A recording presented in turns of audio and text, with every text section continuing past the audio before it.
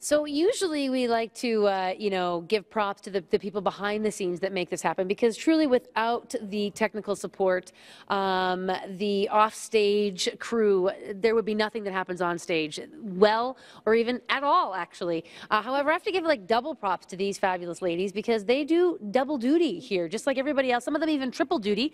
Let's find out who they are. First of all, you are Quinn and Nadia. and Riley. Riley, awesome. Riley, you guys right now are dressed in your blacks because you represent the backstage crew. Yes, we are stage managing West Side Story, and she's a stage manager for Romeo and Juliet. We'll be acting in about 2 seconds So for West Side. You're acting and you're. I love this. Oh my God. So first of all, is this your first time stage managing? Yes, it is. So what have you learned about, because I mean, I know that myself, I learned a great deal, but what have you learned about being a stage manager, and what happens behind the scenes, as usually you're just on the stage? So much. You don't think about what happens in these little headsets. Like, there's constantly a voice going, telling you something new to do. And then when it comes to like calling cues for the show, there's so much concentration and respect for yourself that comes with the job, and being able to say, you know what, I can do this. It's okay that you have as an actor, but it's different because the sound just happens. Or when a light cue goes wrong, you just think, oh, well, that went wrong. But then when you're stage managing, you're like, you realize why things go wrong and how it happens. So it's opened my eyes big time in that regard. Absolutely. And how everything happens because you guys are making it happen. You're making the calls. I mean, like, you actually give places.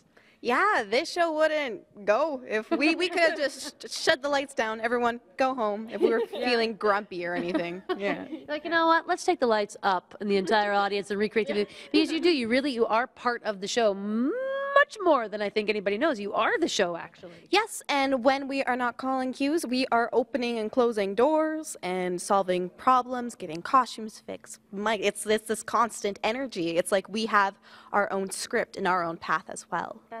That's very well put, actually, beautifully put. As anybody's in West Side Story, and then you're also stage managing Romeo and Juliet. Yeah, it's busy. It's very busy. We actually just did the run-through of Romeo and Juliet, so now I'm in that switch of getting makeup and hair and getting ready for the next run-through. And it's tiring, but it's also very exciting and fun, and it's really awesome to be a part of both shows. That is so cool. I have to ask you, because in my day I used to do a bit of Shakespeare. Does anybody get creative on their lines, and you're like, I actually don't know where or what they're saying? Sometimes it does happen, sometimes where all of a sudden they're just kind of off, and you just wait until they get back on again, and then you keep going, and everything's fine. Yeah. I would like to take this opportunity as an actor at some point in my life that I just would like to apologize to stage managers everywhere who are like, I don't know what she's doing. I think that is so great, you guys, that you have that double awareness, and you're that double tough. Awesome job. Congratulations, congratulations, and congratulations. And here they are, the incredible, amazing gals that are making this show go in ways that you'll never see, except you do see. You see everything they do, you just don't know it. We'll be back. Wrapping up DT after this.